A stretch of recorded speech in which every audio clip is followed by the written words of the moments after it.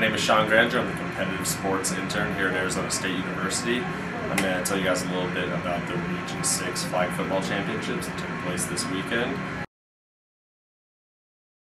From Arizona State, we sent out 2 teams, a co-rec and a men's team, but more importantly, we got to send out 5 officials this year, which is the most officials that we've ever sent.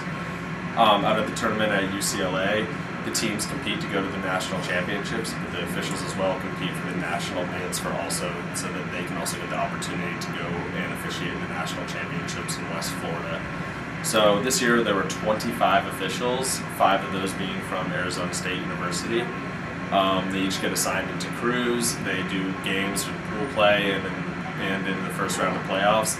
This whole entire process also consists of evaluators like myself and other coordinators in the region, and we discuss with the officials their performance. We go over training and clinics, and then eventually we whittle down the officials as the games get towards the end of the playoffs, and the best officials start working the championship, semifinals, and the games at the end.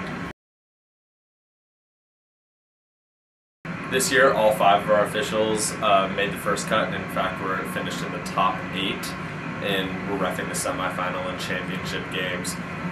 Going along with that, the very last thing is the coordinators and the officials committee must decide who receives the national bids.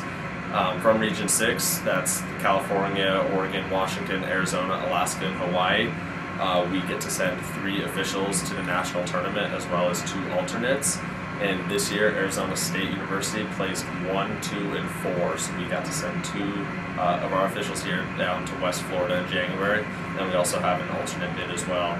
That's the best we've ever done as a university, and I think we did an excellent job representing ASU out of the Region 6 Flag Football Championship.